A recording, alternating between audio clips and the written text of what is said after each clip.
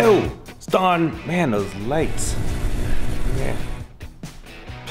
Hey, it's Don from the Nearly Historical Railroad channel. So in the last video, we were working on Kenohsa Pass and I stopped. Got some more glue sticks, so that's good because we need that for that. We're gonna continue working on that. Plus there's other stuff going on. I'm gonna show you something up in the tourist town area that my dad's working on, something we haven't ever talked about. All right. So up this mountain is our little tourist town we're working on. This is not where the buildings go and everything. We're whatever, moving stuff around and just working on stuff. But the whole point is we actually redid a lot of the track that was up here. And there was this tunnel with this wood kind of snow shed almost thing coming out of it. Well, we added this track right here so that we could have this extra little siding up in this little town. But, you know, well, the tunnel needs work now. This turnout, for what it's worth, is in the mountain. And we've talked about actually moving it out of the mountain and not having a tunnel so you could access it from this side. But to be honest, I think it's actually hard to get to from this side. So it's actually easier to access that turnout from within inside the mountain. So we've left it.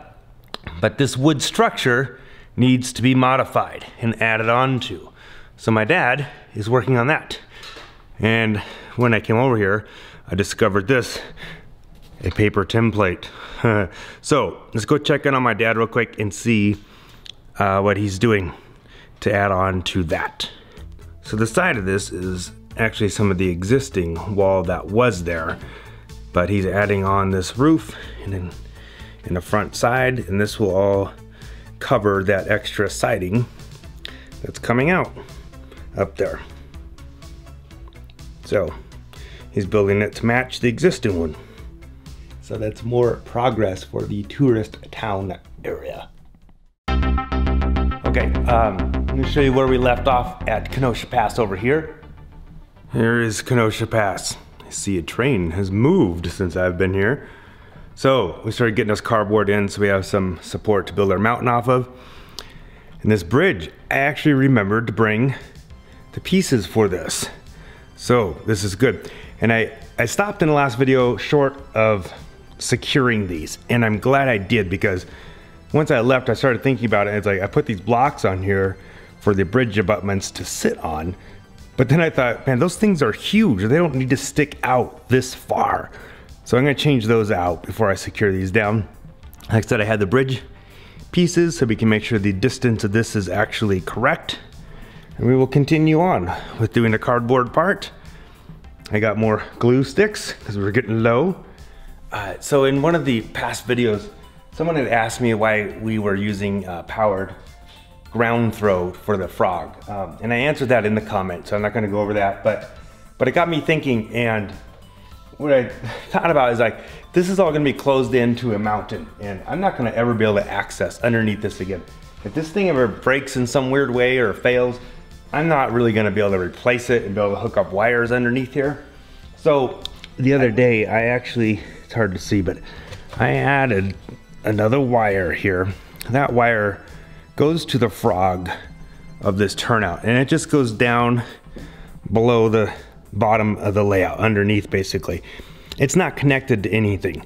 I just put it there so that, again, if this thing fails, I can just hook up a frog juicer to that extra wire I ran. It's already there. I don't have to try and reach up inside of here and try to solder something. It's in place just for future, you know, in case there's an issue.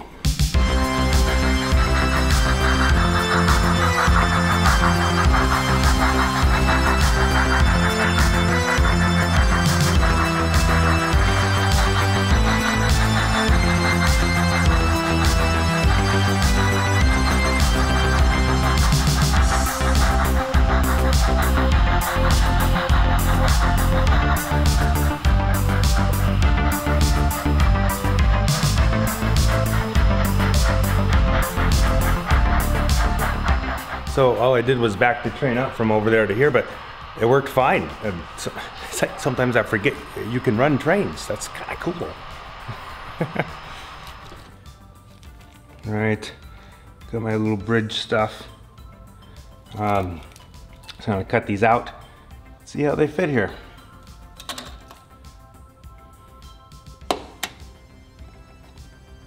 Okay, I got these cut out, and I just wanted to show you, these are kind of cool. They're actually nicely detailed, and it's actually detailed on both sides. And it's just, you know, 2 of these, and that's it. That's all you get. But that's all I think I really need. So, let's see how this is gonna work. And I think these go where it says bridge. So I drew a line there. So one will be there, that's 40 scale feet. Another 40 scale feet, and look at that. Right on the end of my line. I added 40 and 40 together, came up with 80, but it had to be scale feet. But it actually worked. It's actually right. So I think that's gonna work good. I will come up with some kind of center support, I think, for here. And as I predicted, the wood that this is on, this is why I'm using these girder things, is because I didn't want to cut into this and break that all up because it's nice and strong. It's like, I'm just gonna slap something on the side of this. And as I predicted, the wood is a little thicker, not much. The track is above this a little bit. So what I'm going to do is I'm gonna put these on the side, and you're only gonna see this bridge from this angle. You're never gonna see this side of it. So I'm going to take probably some square styrene and just run a square piece around across the top, and that will make it a little bit taller. And then I'll take that same square piece of styrene and put it across the top over here. So the top edge will look the same, but this back side won't have any of this stuff, and you'll never see it. So I'll make it a little thicker, and it'll kind of hide the fact that there's actually nothing back here. But the top edge will all look uniform and the same. This is cool. All right. So again, this area is a little hard to have the camera set up on the tripod and me running back and forth to do stuff. And I'm going to continue working on this, and then I'll come back and give you an update. All right. I'm actually, obviously, just experimenting, but finding out that if this paint came out a little darker than I wanted to, but if I kind of dry brush it more so on there and wipe it with a damp paper towel, smear it around, it lightens it up.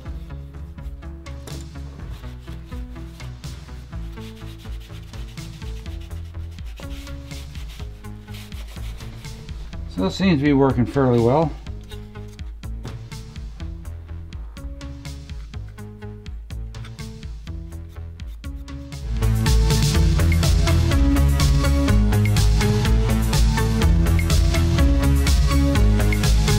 Okay, a little bit of an update. I put this ground in here for the bottom. Since this bridge is kind of more of a recent idea, I decided that this canyon will actually start kind of back here and loop and go underneath this and flow out that way. We always wanted to have these 2 bridges, but I was never really sure where the water is coming from, and putting this bridge in gives us an answer. So this is good.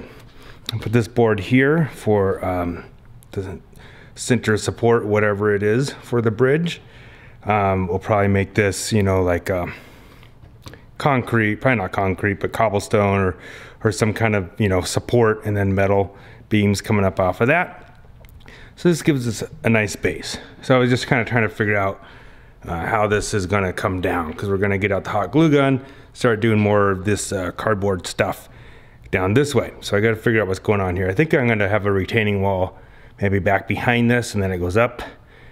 Cliff comes down to here, something like that. So anyways, I got this board in. It's all secured, that's all secured. So this is good forward progress. So my dad has painted the other part of the tunnel portal and has set it in there. We actually think it's a really good match. We'll take a closer look at it. This wall here was part of the original tunnel, but we've pulled it out this way, and he's rebuilt the roof, including all the little detail pieces going across there. So that will, I mean, it fits in there great. I just have to build a mountain around it a little bit. I like the look of that. That's really cool.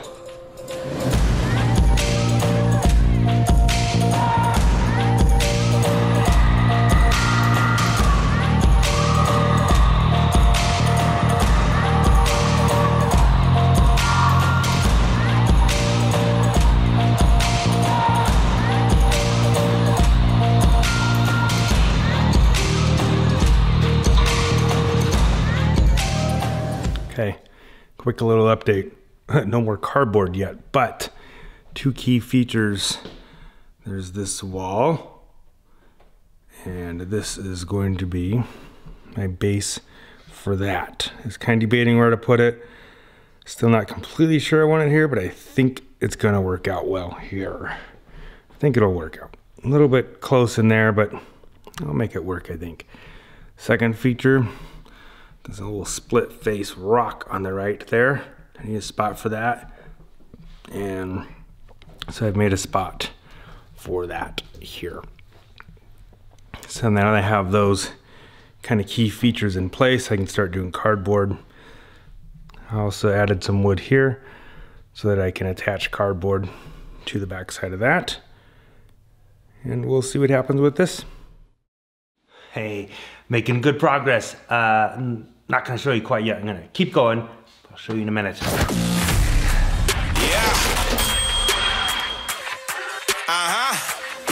Okay, gonna take a break for just a moment and do kind of a mail call kind of thing.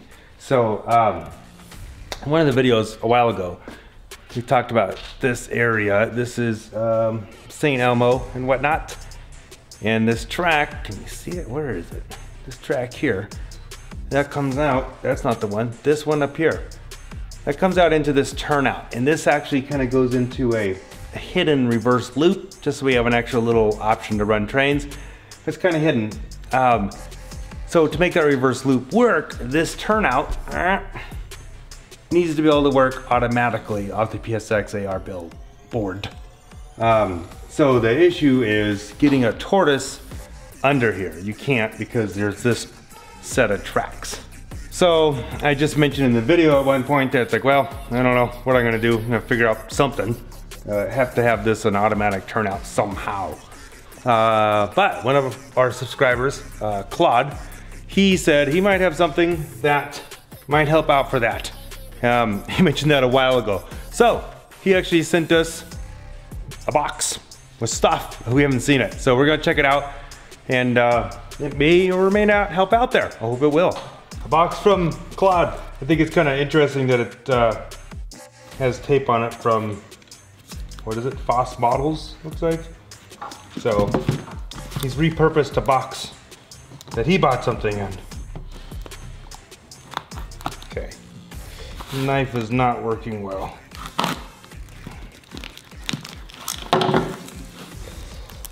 I gotta get a different knife.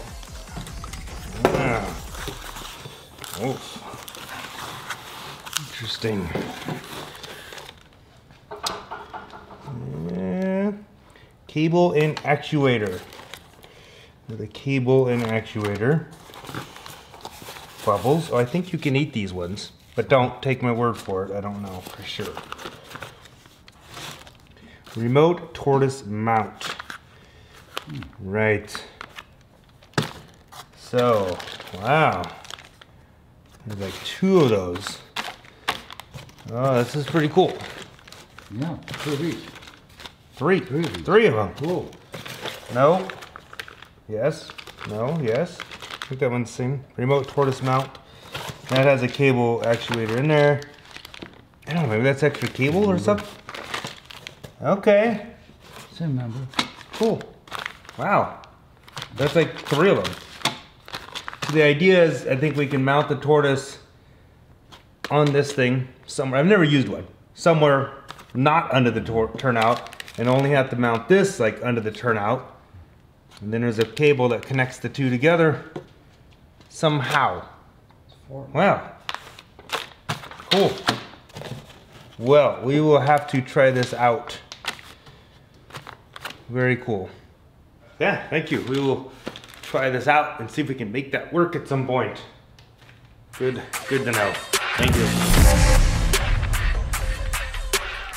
So one of the things my dad and I did tonight is we actually went through some old boxes that had a bunch of stuff from our old layouts and whatnot. There was some old locomotives that I was curious where they were, some old Ather and Blue Box stuff. But some of them, I'll show you some pictures.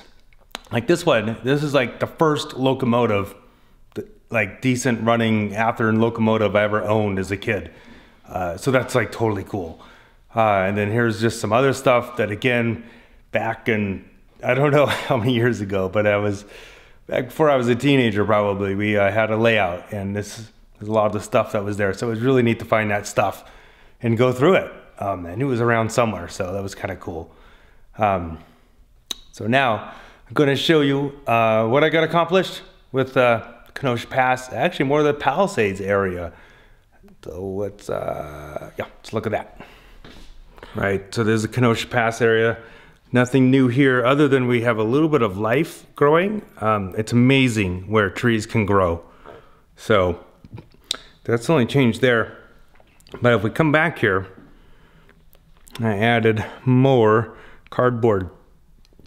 Here's the steel girder stuff. I just stuck it up there with some painter's tape. I'm surprised it's still hanging in there. But just to get an idea what that looks like, so that's cool. And you know, I forgot about the Georgetown Loop trestle. I don't remember if that started out as a girder bridge, but it's not too far off maybe to have a girder bridge on this. So anyways, I'm just going to show you, then I'll explain a little more. So I have this kind of all filled out, you could say. So this is looking good. So this I'm going to say is like the lower half of the Palisades and what's going to happen there. So I still need to do, well, let's just look at this. Check this out. So you have this little scene, right? And that's going to be this. This is my stand-in hydrocal rock. But that will kind of be that little area. So I made a spot for that. And looking at pictures, it looks like this area just, you know, slopes down like that. Then it kind of goes up into this big cliff. So now I have to do the upper half of this. And I've talked about it, I've thought about it. I think I know what my game plan is for doing the upper half of this cliff area. I found another photograph that kind of shows the top side of this cliff. And if I were to do this to scale from that locomotive, it would be like 20 inches up, like up here somewhere. So I don't know if I'll do that, but well, maybe I'll split the difference, but it's actually really tall. So I have that, and then I have this in place for the wall. I'll probably actually end up angling that out a little bit. And then I made a space for my little coal chute here, not prototypical of the area, but it's what we're doing. And I made some space behind it, so I'll put like a retaining wall of some sort behind there. So this will work out nice. And this here will be a retaining wall, probably of another sort there. And then this cliff part, I think, or the bridge here, this will be neat because this will just kind of flow right through there. This board here, that's to hold the center support for the trestle, whatever it's going to be built out of. And Jim, I think, has been working on 2 bridges for this area in here. We just have these here for now for support. But I think this is going to work actually really well. And it's not that part there is steep, this is steep here, and that's fine. There was some seriously steep cliffs in this world. And this ended up not as steep as I thought it was going to be. And really, you could do a lot more with this little area, but I'm gonna kind of keep it simple, not get too busy. It's already a little busy down here. So now from here, you know, where the locomotive is and everything in its depot, from here all the way up, this is all one contiguous scene. So over here, right here, I'm going to stop it being one contiguous scene, and it'll split out into kind of 2 different shelves, you could say, as it goes down that way. And that's gonna work out actually really well. So, in my mind, lots of progress. Like I say, I already have a game plan of how I'm going to design this upper part. And with that, I need to do an upper part for back here as well. Won't be a big cliff or anything, it's just the mountains that are back behind their Kenohsa Pass area. So this is good, I like it. Here's a little view from our stairs.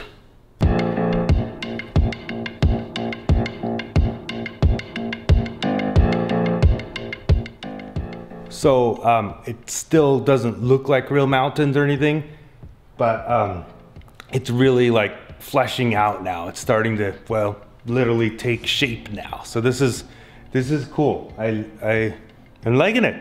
So anyways, the last few times I thought I'd come out here and I'd be breaking into hydrocal. I still haven't made it yet, but we will get there. And we're gonna have some cool mountains in this area. So anyways, I think that's it. So subscribe if you haven't already. Tell people about it if you enjoy it. Spread the news and all that. Hit the little thumbs up thingy.